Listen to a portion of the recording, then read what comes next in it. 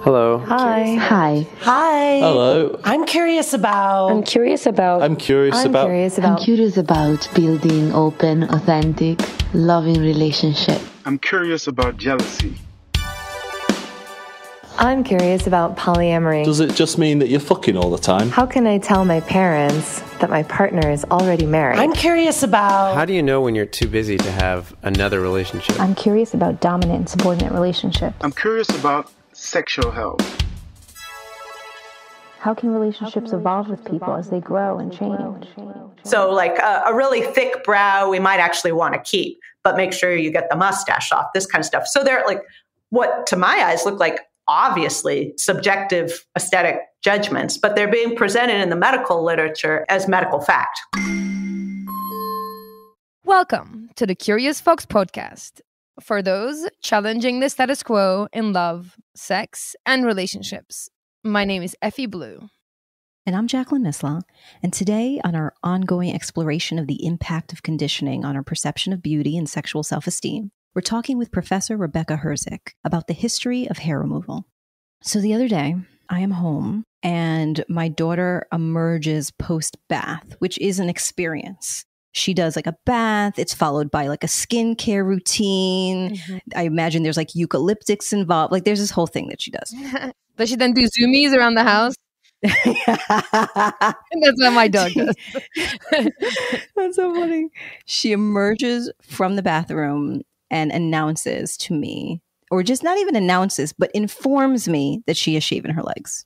Boo! She is 10. I should have known. Now, we are, you can imagine, a very body positive household, right? Mm-hmm. So I am often unshaven and she has seen my body. We don't talk about being skinny. We talk about being healthy. Instead of talking about being beautiful, we talk about being comfortable. So there's not a place or space in which I am putting these regulations on around what beautiful is. But she is certainly picking them up. She asked me not too long ago about the hair on her toes, whether that was normal. And I was like, yes, everybody does. And I showed her mine. And she had asked me about shaving her legs before. And I was like, it's going to require conversation. There's a lot of decisions to be made. Want to make sure you're doing it safe. I don't know if you're ready. But apparently she decided that she was ready. And in that moment, I had to think, I was like, okay, how am I going to react to this? I don't want to punish her for doing something that is about her body, but also that doesn't feel okay. She's 10. I know. I do feel sad about this. I have questions though. One, do you shave your legs? Yes. Not often, but yes. Okay. So I can see it's hard, right? Right. I'm role modeling it. Of course. Exactly. Yes.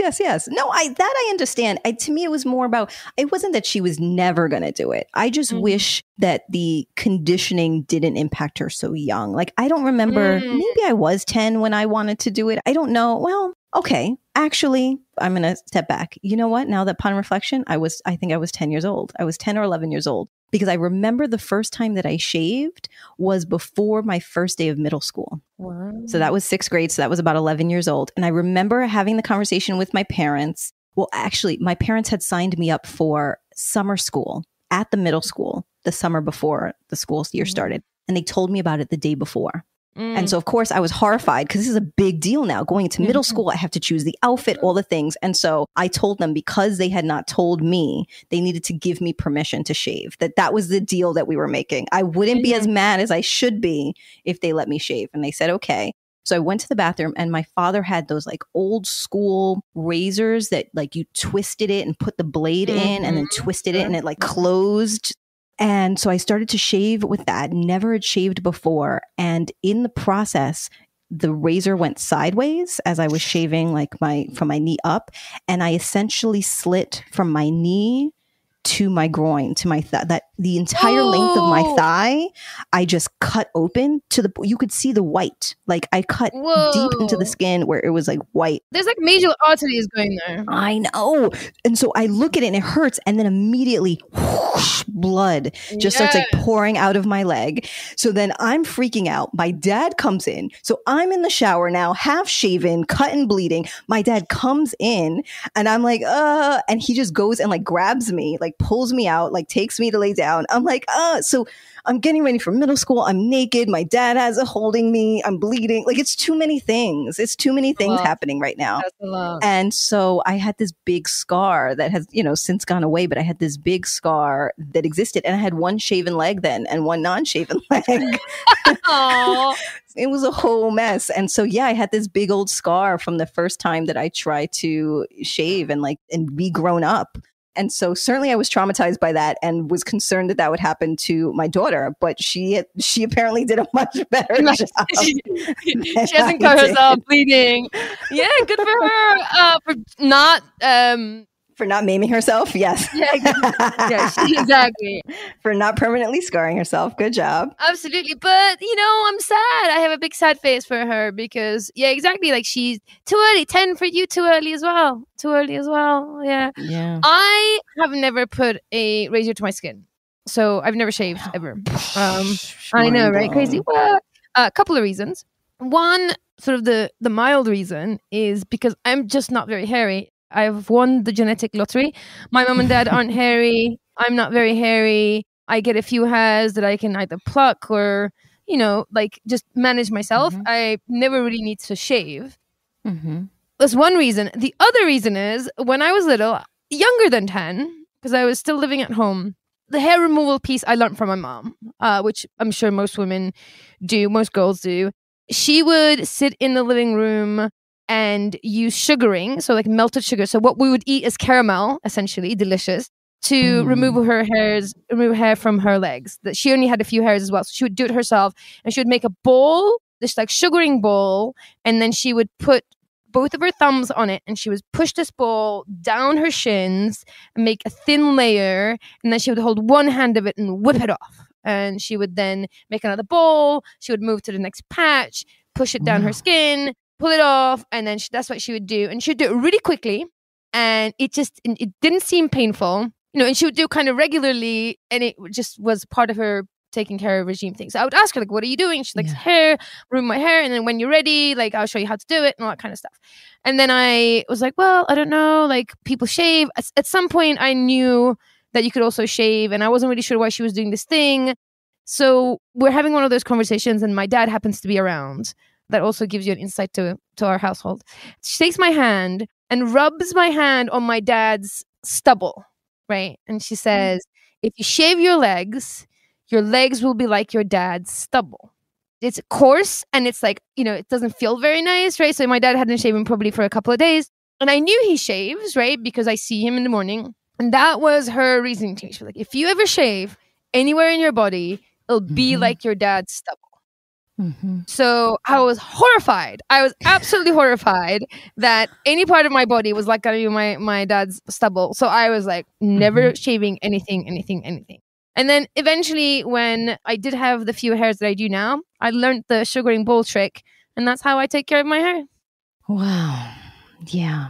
If you all have interesting stories about where you learned about or started removing hair from any part of your body, please call in, write in, send voice memos, because I imagine there's just a collection of stories around what we understood about our hair. You and I, for Patreon, did podcast after hours. Oh my God. Where we talk a little bit more freely and candidly. And we talked about all of our kind of nether hair, if you will. So the hair around our vulvas and what we learned and how we each saw that and how I shampooed and conditioned mine for a very long time as a younger person because I didn't know. No one taught me what to do with the hair. So I did what I did in my head. So if you're a Patreon member, you should go in and listen to the whole story because it is fantastic and hilarious. All of these stories show us that in our lifetime with our families, there's conditioning around what hair removal is and what hair is appropriate. And in our conversation with Dr. Herzig, she illuminated where the origins of our current understanding about what is appropriate with hair comes from. And it was both fascinating and horrifying. Horrifying. That's my description of it. Horrifying. Some of the stuff was so horrifying. Yeah. Hi, my name is Rebecca Herzig. I'm a writer and a teacher based in Maine, and I'm also currently a visiting scholar at the Center for Science and Justice in California. So excited to have you on. I read your book last year, and changed the way that I saw things. I think I understood that every decision that I've made has been constructed over time in history and capitalism for me to make that particular decision. But really understanding the roots of the history of that was fascinating.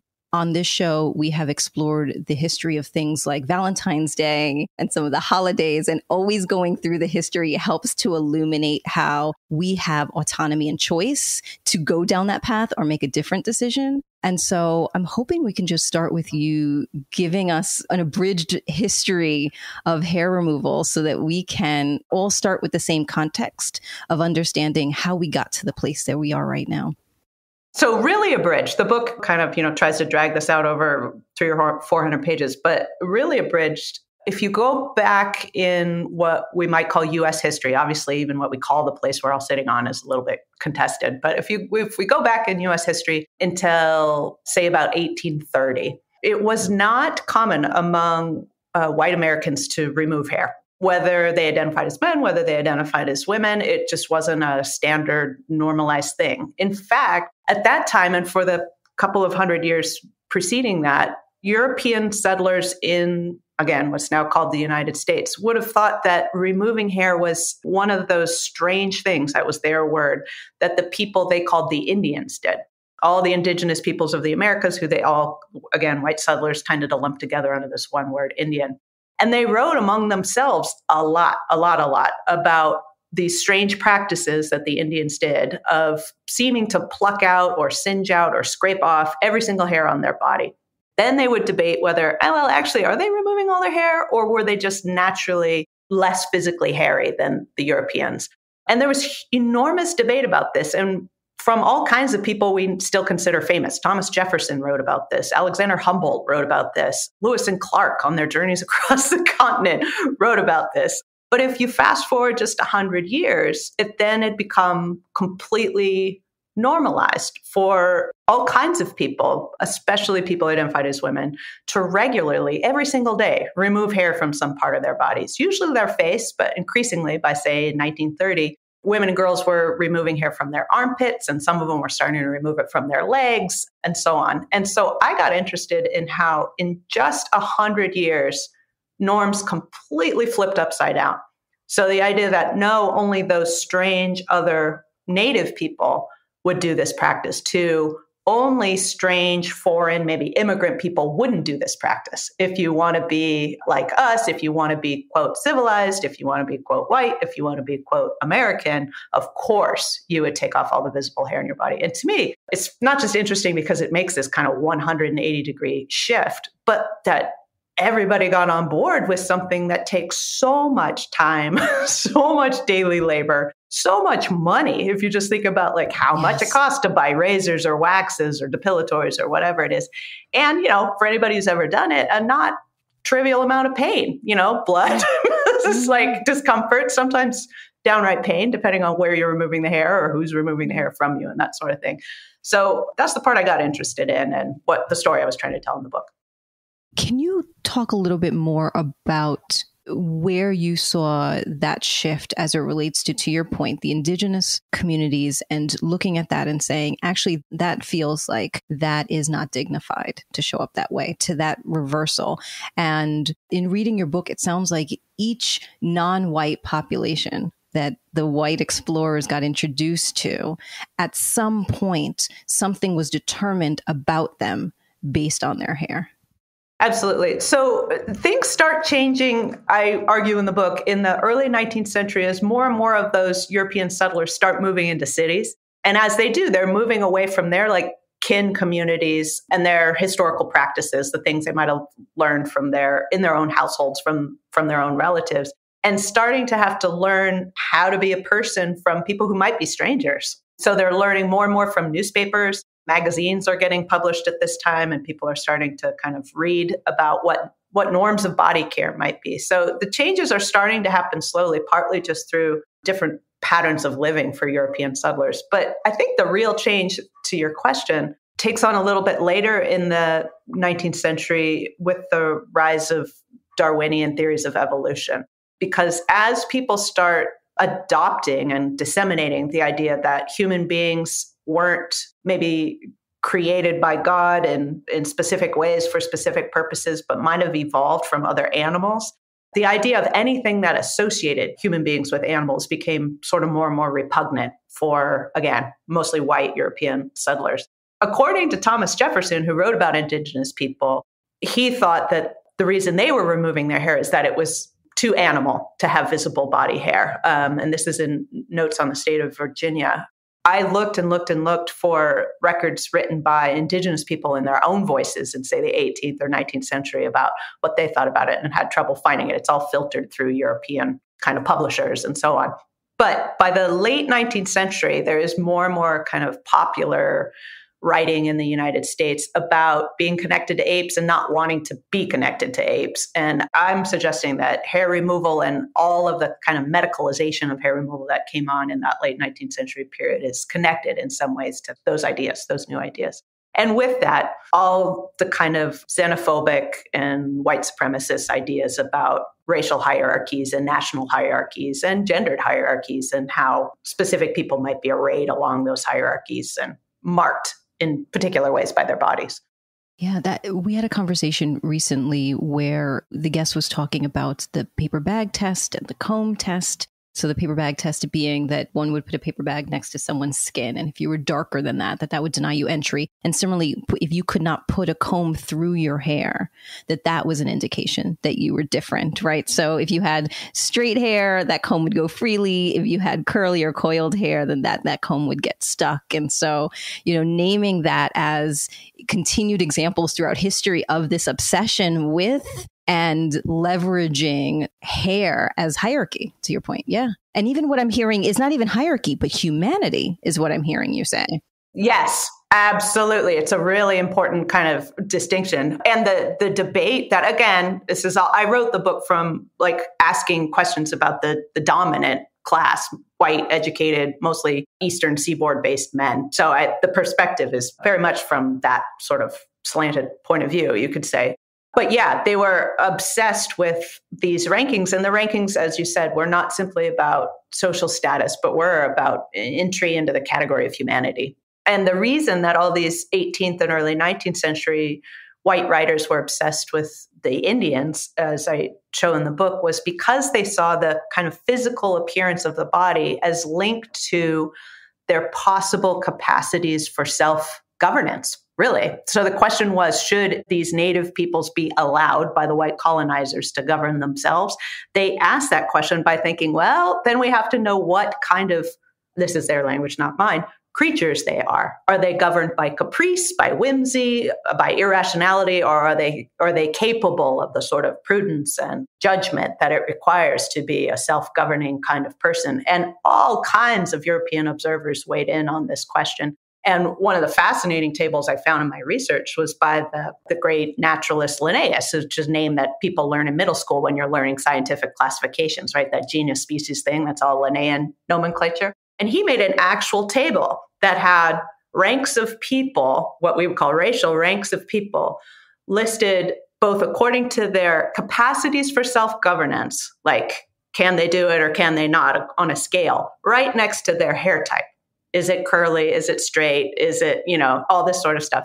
So explicitly linked by the leading authorities of the day were these ideas about citizenship and governance and all those things. And what we would think of as just physical features in one way or another. They tied those two things together. As I listen to you, what I'm noticing, and correct me if I'm wrong, is that there seems to be this social, cultural, cognitive dissonance of first kind of looking at the native folks as, oh, they're removing their hair so that they're not sort of close to apes, to then deciding that that's what they're doing and not really asking them or taking any record of it, but assuming that's what's happening. Then we kind of adopting it, the white Europeans are adopting it, and then looking back at the natives saying, but you are closer to apes, so you can't govern yourself. There seems to be this like weird cognitive dissonance, even though we've decided to remove hair because what we think they were doing. I absolutely hear what you're asking. I think one of the things that happens is that the normalization of hairlessness among whites in the US starts after a lot of the Indian wars have ended. So after whites have successfully forcibly removed, genocidally displaced most of the indigenous populations to reservation lands, have to confinement, essentially, then they can start valorizing hairlessness as a mark of civility and hygiene and all of those kinds of things. So it kind of happens sequentially. At that point, those same white authorities start judging new immigrants to the United States. So new people arriving from Eastern and Southern Europe who tend to be physiologically more visibly hairy with thicker, darker hair as lesser than, because they're more visibly hairy than the native-born U.S. whites who are already there. And you start seeing in medical literatures in the late 19th and early 20th century new taxonomies, so replacing the Linnaean one, but new taxonomies, super intense gradations of like how hairy the Celts are, how hairy the Greeks are, how hairy the Italians are, how hairy the Jews, who they all call us one people, are, this sort of thing. And then showing what normal hair distribution patterns are in these various types of people, by men and by women, and how you can sort of grade them according to these hairy types.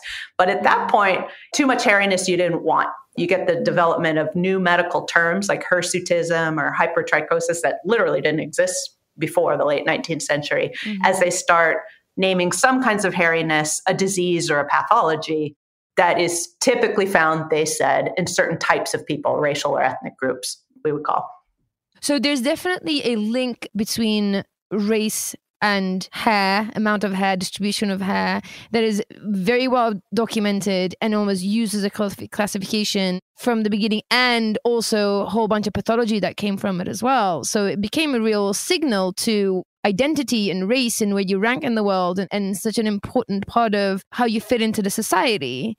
So that's super interesting. And I don't think this is why Jacqueline was like, when she read your book, I was like, we have to talk about this because I've never heard it spoken in this kind of way. Absolutely. It's all of those things. And one of the things that shocked me as a researcher, because I came at this as a historian of race and science and technology. That was sort of what I specialized in graduate school and what my first couple of books were about. Researching one of those earlier books, I was in the anthropology library at Harvard, which is a giant like compendium of books for the last hundreds of years of people studying human difference and what makes it and all this kind of stuff. And I was surprised, given what I had learned about the history of both of race as a social category, but also of racial science, like how scientists had studied human difference and what kind of claims they made about it. I had assumed, especially as somebody raised in the US, that skin color had always kind of been the dominant marker, right? In the same way that we use it casually now. People are black or brown or white or this sort of thing. In the 19th century, for sure, at least according to all the racial anthropology sitting there in the library, hair was much more on the forefront of people's minds. And again, like all the leading naturalists of the time, Humboldt, Linnaeus a bit earlier, all this sort of stuff, they're all talking about body hair. And I found that fascinating. The first big survey kind of studied by historians of statistics now is one of the first big statistical compendiums collected in the US. It was a big study of volunteers in the Union Army during the Civil War.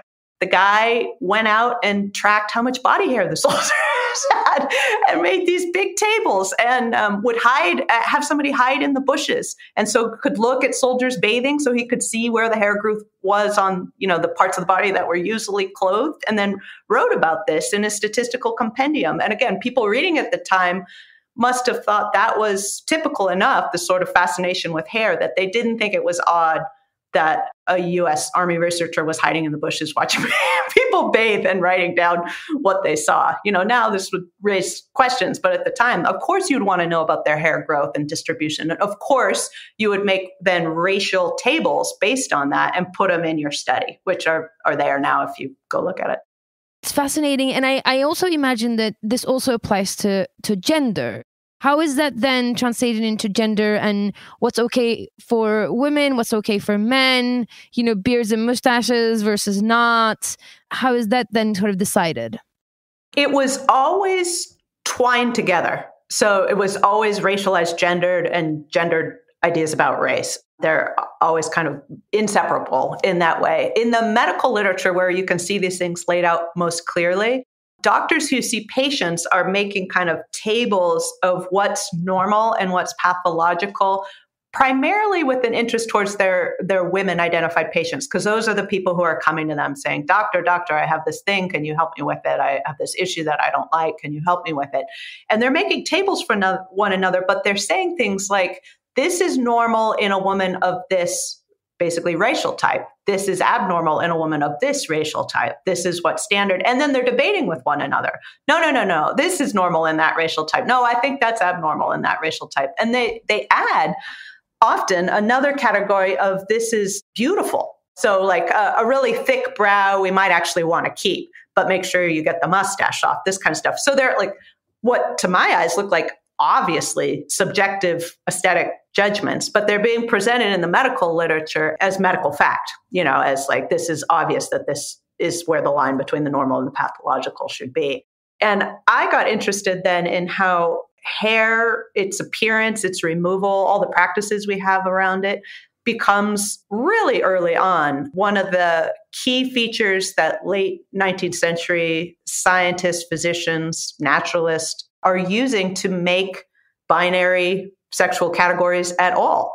And we tend to think about, us historians who care about these kinds of things, tend to think about how those binary sexual classifications came about as primarily through studies of either the genitals, what became a normal penis or normal vagina and so on, normal clitoris, or hormones later in the 20th century, what became considered standard amounts of estrogen or standard amounts of testosterone and so on. But I'm seeing a lot earlier in the 19th century, all kinds of work to try to like force what is obviously a continuous category, how much hair is on a body, into these binary piles. And that took a lot of work, took a lot of debate among the physicians themselves, and then a lot of pushback or adoption by patients into like, yes, I want to fall into this binary category, so I'm going to have you remove my hair through whatever technologies you have available to you. Or I'm not going to follow what you're telling me to, and I'm going to push back and allow my beard to grow, my mustache to grow, whatever, despite what you're telling me about binary categories in that way. I would love to actually go back to you saying, help remove my hair and whatever technologies are available at the moment, because in your book, you really highlight all of the different ways in which we were removing hair, and sometimes at the risk of everything from a skin rash to death based on whatever you were using. So I'm wondering if you can talk a little bit about that, about all of the ways and creative ways in which we have removed hair over time as our technology has developed. Oh, that's great. I'll start by telling a little story. So I started this project actually as a graduate student when I was sitting around with a bunch of other graduate students, and we were joking about papers we might write for the end of the term. And one of the students kind of dared me to write about this thing she had received as a holiday gift one year called an epilady, which almost nobody I know now has heard of, but a lot of us of a certain age remember that it was this handheld device that just had metal coils on the end, and you plug it into the wall and you turn it on and the coils rotate and vibrate. And the idea is you're supposed to hold it up to the hair on your body. The coils catch the hair because they're moving around, yank the hair out. And the company that started this sold hundreds of millions of dollars worth of these things over the holiday season where they were first promoted, when this cohort member in my graduate school got one. But then it collapsed right away when people realized this was not going to work. This was way too painful. And nobody wanted to buy the things again. So they dared me to write a final term paper about the history of this thing. I was like, I'm going to do that. I'm up for that dare. So I trot over to the library and I start trying to research this short-lived technology. And as I was doing it in an old business magazine, I found just a half a phrase reference to people removing x-rays to remove hair.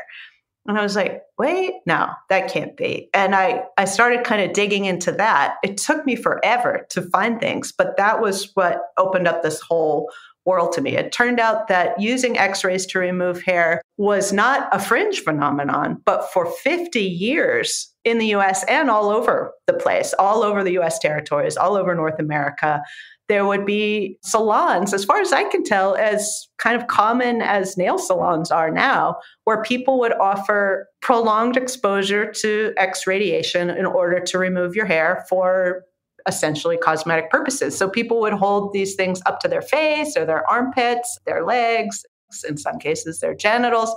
And just as with anybody who's gone through radiation treatment might know, like that will make your hair fall out, right?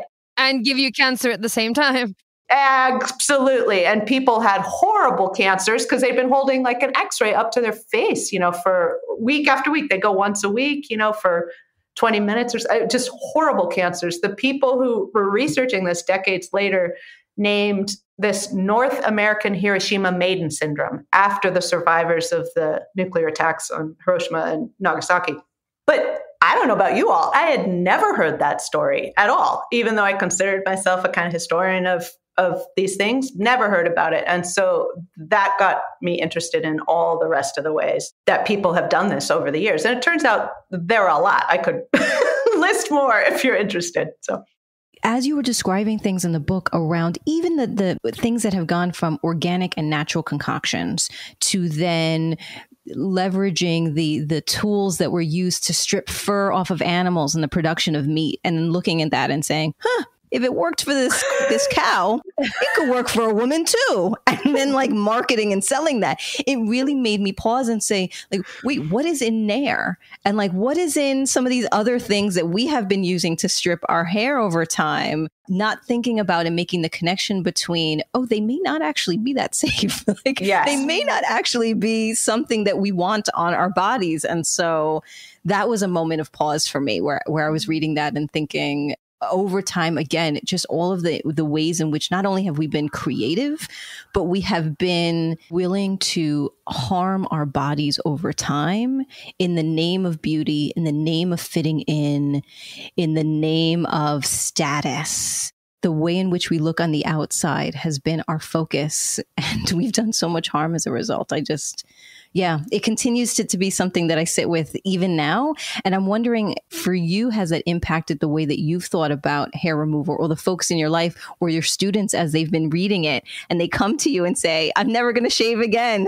It absolutely has, because it's both the things that we're putting on or in ourselves and the consequences of that. And, as I point out in the book, a lot of these have been not just painful, but downright lethal. There were depilatories that had thallium acetate in them that killed a whole bunch of people who used them, and laser therapy, very painful, has burned people disproportionately with darker skin because they're often designed in standards for people with paler skin. So, there's a whole not great history about all this. The part that I was trying to tell in the book that I hadn't seen in a lot of histories of beauty I'd seen before is then what the larger both ecological and labor ramifications of all of that are too. So like, where are the waxes that people might use to wax their legs or their eyebrows or their genitals or whatever? Where are those coming from? Well, it turns out, all the same kind of planet destroying global productive processes that we're concerned about in a lot of environmental stuff, but we never quite bring all the way down into our personal care practices, or that sort of thing. So there's a growing movement of younger people who are asking great questions about this and more trying to make their own personal care, beauty items and things like that. What I come to at the end of the book is, but for all of us living in this transnational capitalist society, we don't get outside of all of those flows just because we might make our own beauty products at home, right? We still buy those things from somewhere and they're coming from somewhere. So even if you buy palm wax on the internet and then make your own things at home, where'd that come from? It deforested something in order to grow carnauba palm trees for export to, wherever people are purchasing them now. So I come away from it that it's extremely consequential to think about what you're doing. That's kind of the big point always in my teaching and my writing is we just need to think about what we're doing. It's as simple as that. But I don't harbor any illusions that we can ever be free of this stuff just because we think about it. So I might not shave my armpits anymore, but where is my clothing coming from? Where is my food coming from? Where are my medicines coming from? All that sort of stuff. I don't get out of it all just by going hairy. Yeah. I want to bring in the sort of the third factor in the way that we think about people, which is age. I think hair also correlates to age as well. The rhetoric is that as you grow older, you become more hairy, especially in your face for women. And then on the other side as well, things like full Brazilian waxes, right? Like being so hairless that you are, closer to a younger girl has so many connotations and it can get to the really dark places. Can you speak to that at all? Is that a part of the way that hair is treated? Absolutely. It's both a huge part of the way hair is treated now. And I'll bet your listeners have ideas about this, like who was the first person who introduced them to hair removal and what was that relationship like? I learned through the research, just from the letters that I could find in archives, that often it was mothers who were bringing daughters in to either hair removal salons or to doctors to ask about things. So there's an intergenerational thing that's very important around hair and what we do with it. There's that classic thing of a father perhaps teaching a son how to shave for the first time. There's so much stuff about age and generational transmission of knowledge and things. One of the things that surprised me was even in the medical literature in the 19th century, so circling back to something we were talking about with the racial and gendered categories, the doctors were really explicit that these were also age-based categories. And one of the doctors I found said, we're just not even talking about women over 45 because the doctor was very frank in the writing. Nobody really cares what they look like anymore. So we're really talking about women and girls between 15 and 45 when that is when their charms are of most, concern or whatever. So they were explicitly interested in the appearance of women and girls of reproductive age, essentially. And they didn't shy away from saying that.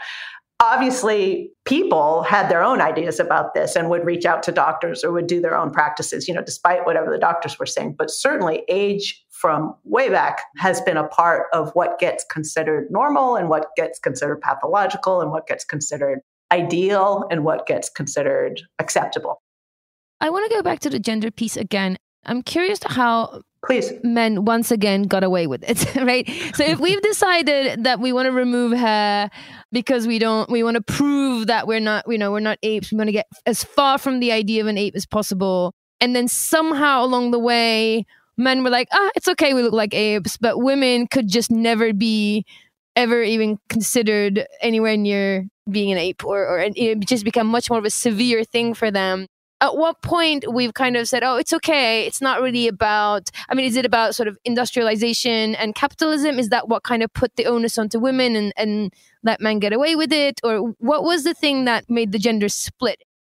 It's a great question. And I'm going to give a sort of wonky answer because I'm going to skip around time periods a lot. So at this period of when Darwin's kind of ideas were seeping into popular culture, I think it was widely understood that the females, this would have been their language, females were closer inevitably to apes because they were the birthing ones. They were inherently kind of like closer. This varied and people made all kinds of complicated backbends and whatever around racial categories of femaleness and would make completely racist, white supremacist ideas about this, where sometimes white females were posed as the most civilized and the ones that white men needed to look up to in order to become civilized and domesticated properly and all this kind of stuff. So there was a lot of sort of mixture around this. But my sense reading the medical literature was that the idea was females were always going to be more primal because they're the birthing ones, right? And so we want to remove hair on them to make sure that they look their proper human, civilized,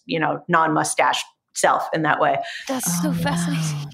It remains pretty static until fashion trends start changing in the early 20th century. And more of the body starts becoming revealed. But if you think about it, mostly for people who are identified as women. So first, the kind of shorter sleeves on the kind of new woman or flapper look. And then eventually hemlines start going up for women. Men aren't really showing leg or arm in the same way in popular fashion. This varies across classes and races, of course, too. But if you're thinking about that sort of dominant image in popular magazines and stuff, it varies by gender in that way. So there's just more skin visible on a woman for things to get normalized or idealized in that way. Moving forward into the 70s, the 80s, the 90s, my sense is that even as I was reading the book, I said, it just hasn't caught up with men yet, but it will. Consumer culture, essentially. Women were the primary consumers in most U.S. households, so they are the ones who personal care industries, beauty industries were targeting for consumption. And it made sense to me that, eventually they're going to figure out that they've tapped that market and they need to move on. And that is precisely what happened starting in the late 90s, early 2000s, where large companies, as a very explicit marketing strategy in a lot of cases, realized they needed to move into targeting older women who, remember, they'd said, over 45, we're not going to worry about them. They realized there's this giant untapped market. So yes, we do need to promote ideas of hygiene, beauty, personal care, obligatory care, all this stuff to older women. They started targeting even younger women. So now 11, 12, 13s instead of just 15, 16, 17s. And they started targeting people identified as men. And you can start seeing the growth of ads like concerned about too much hair on the chest or too much hair on the back. Women started being encouraged to bring their boyfriends or husbands in for hair removal treatment of various kinds. And it's absolutely exploded. Like the growth in men's beauty, personal care products has totally grown over the last 15, 20 years. I'm very interested to see, you can find on social media and stuff like men starting to push back on that, saying, no, I'm not going to wax my chest. It's painful and it itches and I'm not going to do it every month, but so there's pushback on it, just like there always has been from other people who've been kind of pushed to remove hair. But yeah, so it was only a matter of time, essentially, before markets realized they were missing a market and then they got it. Yeah. Just want to go back to what you shared, because that, as soon as you said women are seen as more primal because we are the ones who give birth, and that is why we need to regulate more, it just like opened 12 more, like made so many connections around the way that we dress, the way that we act, the way that, if that is the guiding belief, no wonder there are so many restrictions on limiting how we show up and who we are, because it is for the greater good of not allowing us to fall into our natural beastness and primal state. I don't know if I've ever made that connection before. And I think that that's incredibly powerful and sad. Absolutely. No, I'm right with you. And it's always in US culture, always racialized. And it's always a part of the colonial story about who has a right to be civilized, essentially. And with that, the rights that we think of as attending participation in US society, right? They haven't always been granted to everybody, as we know. And that kind of demarcation between the citizen and the non-citizen has often been linked to the demarcation between the human and the not quite human. And that kind of what's going to make you more human has always been racialized, gendered, age-based, right? Children are still not seen as entirely human enough to be citizens. My child pushes back on me about on this a lot. So yeah, all those things have always been kind of tied together. And one of the things that I just find fascinating is body hair is one of the places where we work all this stuff out as a culture, where all that complexity, all that violence, all that hope gets put together. So people trying to make themselves one way or another, hair is really malleable and you can try to make yourself look, quote unquote, more feminine or quote unquote younger or quote unquote whiter, right? With these x-ray people, I mentioned the x-ray earlier, it was really clear in the ads that they were trying to push mostly young inner city immigrant women who probably had really rough lives, if you think about it, in the early 20th century. They were trying to suggest to them, if you do this, if you lighten your skin through this new scientific modern technology, you will have access that has been denied to you. And they were extremely explicit in the ads that access meant material comfort. It meant essentially white privilege in all kinds of ways. And you could get that by x-raying your skin, right? And a lot of people went for it. It must have looked extremely appealing in the circumstances they were in. It's both, right? It's like removing hair from sort of eyebrows down while enhancing hair from eyebrows up, right? Because there's also that. Yes. I mean, yes, hair removal, and then the other side, wanting to be as close to blonde as possible, the hair bleaching, the reverse happens on, above the eyebrow, where there's also an entire industry, billions, trillions of dollars spent in enhancing the hair above our eyebrows and our eyebrows, and then removing the hair below. Kind of crazy, because I think you're right. Hair is malleable. It's visible. It really can change someone's appearance and is signal to all these things. It's fascinating. And again, as a historian, I'm just mesmerized that if you read the European colonizers, travelers, missionaries' accounts from even the early 19th century and the 18th century, all of the things that we do now, the shaving, the plucking, the sugaring, the waxing, the thread, all those things, they're seeing the indigenous people do, and they're narrating as what makes them so weird. what makes them so strange, what makes them so other. And now, again, most Americans, not all of them, but definitely most, like we're talking like 90, 96% of Americans are removing their hair in some way, in a super regular way, as just taken for granted, standard.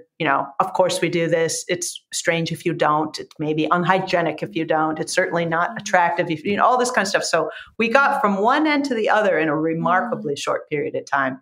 Mm-hmm. Yeah, I think that, again, that was one of the biggest takeaways from the book, was this myth about personal choice and individualism and the unrecognized impact of conditioning. I would want to talk about this for hours longer. There's just so much more. And we want to be respectful of your time. And we want to spend just a few minutes getting to know you a little bit better. And so if you're comfortable, there are 4 rapid fire questions that we would love to ask you to end our conversation. I would be happy to. Okay. So the first is, what is one piece of advice that you would give to your younger self about love, sex, or relationships? I love this question because it's so hard, I think. I actually lately, for reasons that I'm not going to bore you with, have been trying to put a lot of work into just loving my younger self instead of telling her, coulda, shoulda, woulda, just saying like, hey, you did the best you could with what you knew at the time. So I wish she'd just trusted her gut more. So if I were talking to younger people now, I might say, go ahead and trust your gut, listen to it and act on it. But when I think about my younger self, I mostly just try to say, you did what you could. Try to be gentle with it. Yeah. You're here. Yeah, that's a good practice period, for sure. Okay, what is one romantic or sexual adventure on your bucket list? This also might sound strange, but I've actually done all the things on my romantic or sexual bucket list. Good for you. Which means I probably need some people to give me some new ideas. So but I actually went after all those things. So that's fantastic. Nice. Love that answer. Yeah. How do you challenge the status quo?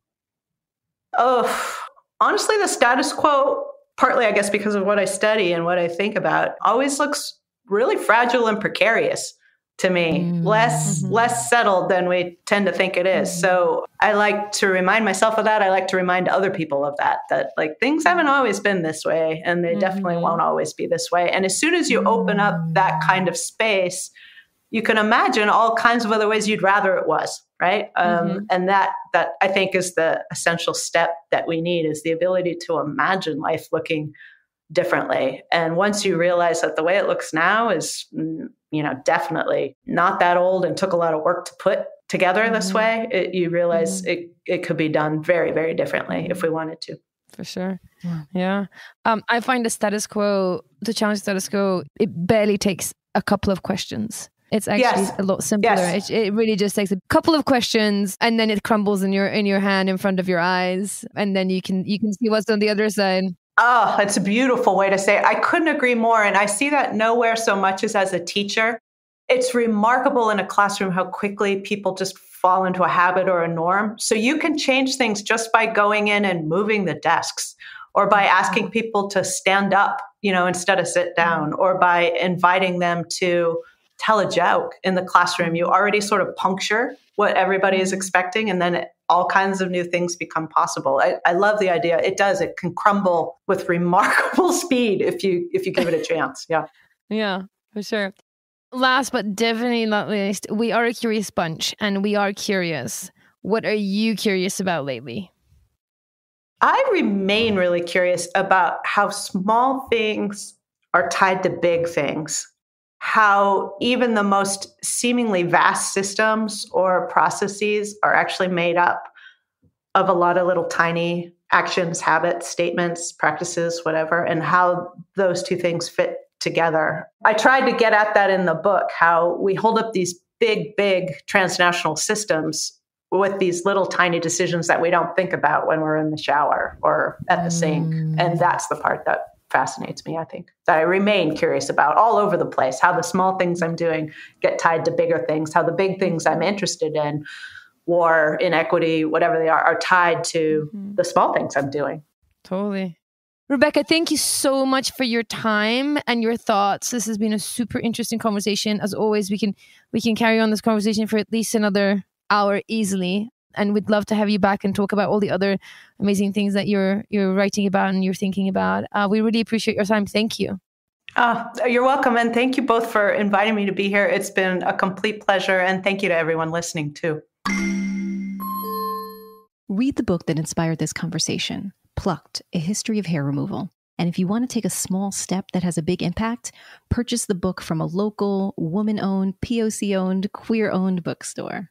And while you're there, check out Professor Rebecca Herzig's other books, The Nature of Difference, Science of Race in the United States, From Jefferson to Genomics, and Suffering for Science, Reason and Sacrifice in the Modern America. To share your thoughts on this conversation or your stories about the first time that you removed your hair, head to Facebook and join our Facebook group.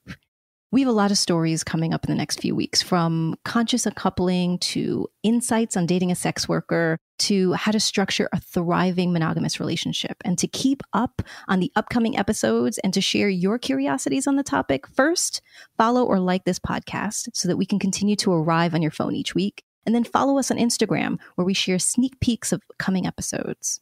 And of course, we have a very special place in our hearts for our Patreon members. Deep appreciation for your continued support of this podcast. We can do this because of you. If you want to get behind the scenes footage, mini episodes, and over 50 videos from educator-led workshops, then go to Patreon at We Are Curious Foxes. And then let us know that you're listening by sharing a comment, a story, or question by emailing us or sending us a voice memo at listening@wearecuriousfoxes.com. Or you can record a question for the show by calling 201-870-0063. This episode is produced and edited by Nina Pollock, who we could never remove from our lives. Our intro music is composed by Deb Saha. We are so grateful for their work, and we're grateful to you for listening. As always, stay curious, friends. Can I just celebrate the fact that I got that Woohoo! in one take? Yes. Okay. With an A, not an O. Genomics. Genomics. Genomic. Genomic. Yeah. Okay. All right. Thanks, Google. All right. Curious Fox Podcast is not and will never be the final word on any topic.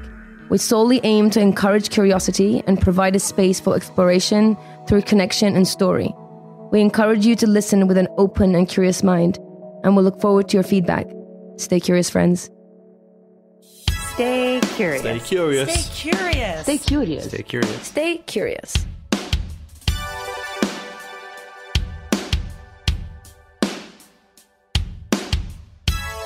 Stay curious.